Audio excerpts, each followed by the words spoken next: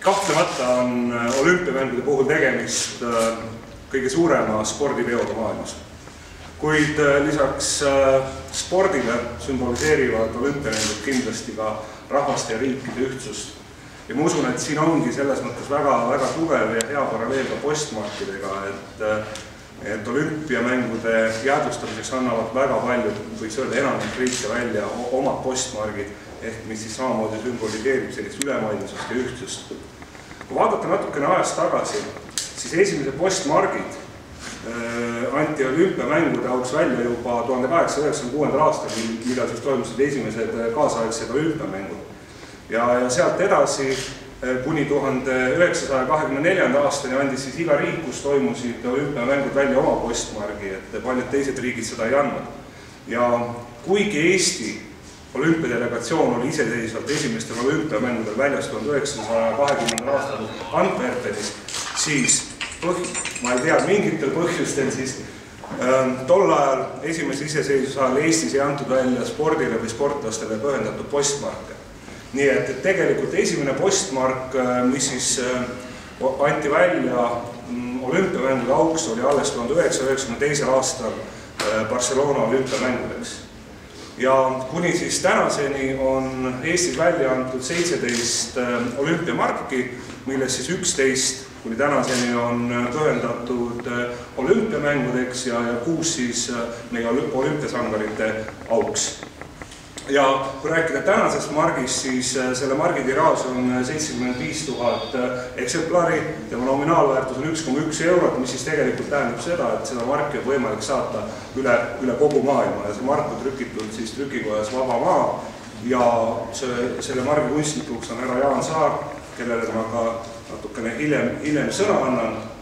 Aga Eesti Posti poolt kindlasti ma soovin kogu meie sportlastele, kogu olümpiakomitee tiimile jõudu jaksu. Loodan, et kõik annavad endast maksimumi, sõltumata sellest, millised lõpuks need tulemused on või ei ole.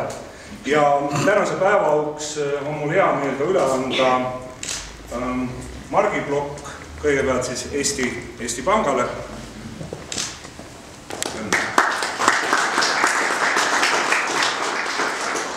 Ja samamoodi ka Eesti Olümpiakomiteele.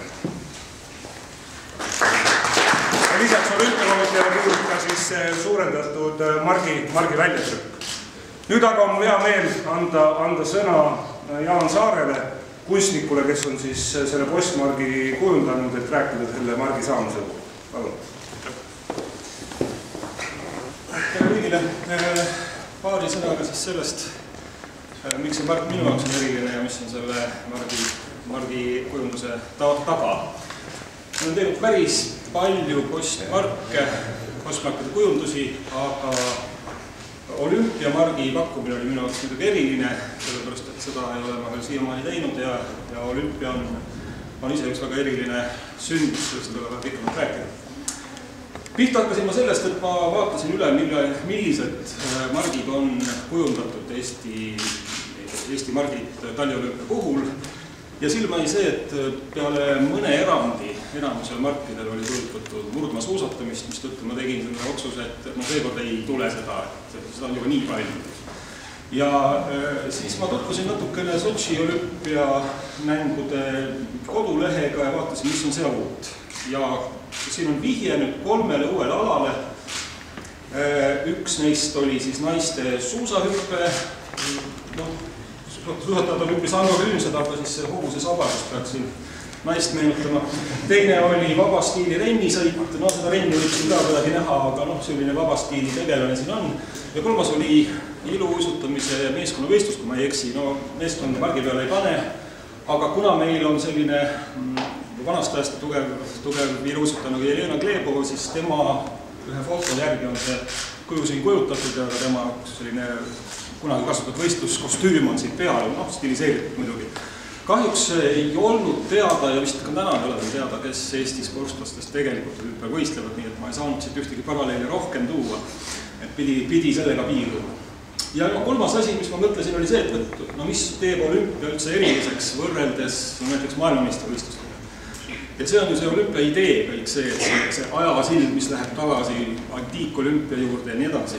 Ja seda ideed siis sümboliseerivad siis siin olümpiavärvid ja noh, ütleme siin nagu vihjena võib siin näha ka sellist olümpiatuld või sellist olümpiakirge, millest siis need sportlased siin kõik välja hüppavad ja reaalselt tegutsema asuvad.